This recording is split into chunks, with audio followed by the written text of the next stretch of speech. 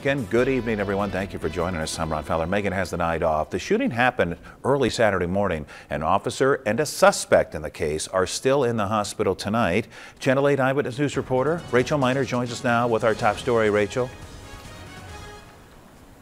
Rod, 25-year-old Officer Kyle Russell and 36-year-old Officer Josh Atkinson were called to a home near South 48th and High Street just before 2:30 Saturday morning.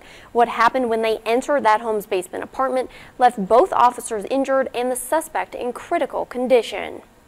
Two Lincoln police officers are recovering after a disturbance turned violent at a Southeast Lincoln home.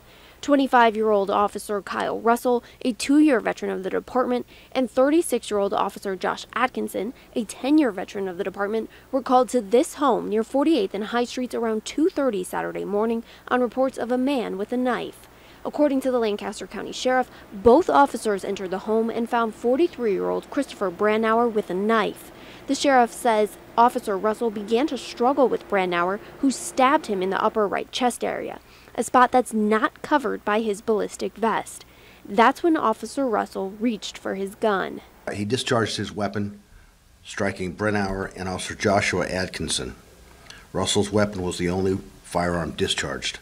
The sheriff's office says it's not clear whether the shot that struck Officer Atkinson ricocheted off the suspect. Both officers and the suspect were transported to Bryan West to be treated. Officer Russell was released from the hospital on Sunday, and Officer Atkinson is still in the hospital recovering after having leg surgery on Sunday morning. As for Brandauer, he is in critical but stable condition at the hospital. We spoke to neighbors who described the chaotic scene they woke up to.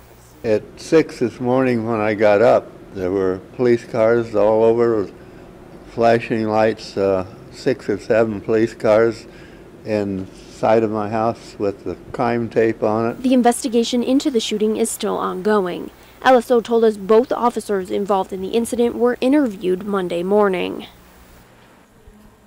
Lincoln Police Chief Jeff Blymeister asked the Lancaster County Sheriff to lead the investigation as the shooting involves 2 of their own officers. LPD will be doing their own internal investigation as well. All right, Rachel Miner with the latest on this case. Thank you so much.